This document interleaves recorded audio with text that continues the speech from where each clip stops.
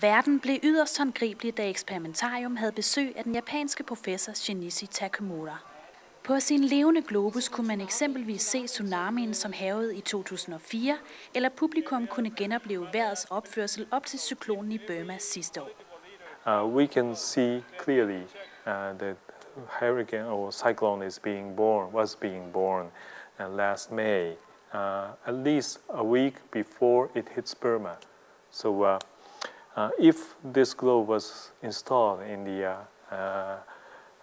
office of the world leaders, for example, they could have warned the Burmese government, or at least they could have collaborated to mitigate the disaster. Naturkatastrofer er dog kun en kategori af mange forskellige oplysninger, man kan få fra Takemuras levende jordklode. This is the real-time globe, which represent the almost real-time cloud movement, cloud data, or the real-time terminator. That means the borderline between day and night.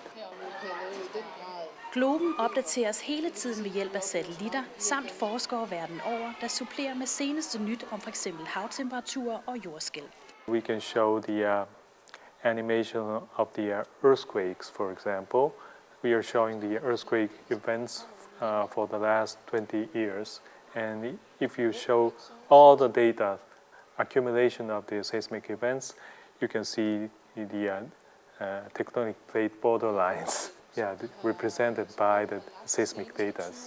And you will see the country like Japan and Iceland is very vulnerable, because it's right on the borderlines of the tectonic plates. Den globale verden kommer helt tæt på med Takemuras globus, der er et redskab, alle kan bruge til at blive klogere på den verden, vi lever i. My concept is to design the kind of public sensory platform for the global age.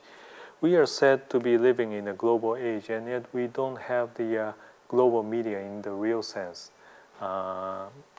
which helps us understand what kind of planet we are living on, or what's really going on in a global scale, or how we are connected to each other in sharing one globe. Og den er let at tage fat på. It's very easy to spin it from the front. Små tryk med håndfladen styrer klodens bevægelser. This globe is something which makes the scientific knowledge and scientific data more tangible. In that sense, we call it tangible Earth. Experimentarium arbejder på, at Tangible Earth skal vende tilbage. Følg med på Experimentariums hjemmeside om, hvornår du kan opleve Tangible Earth næste gang. Northern Light, is it the Northern Lights?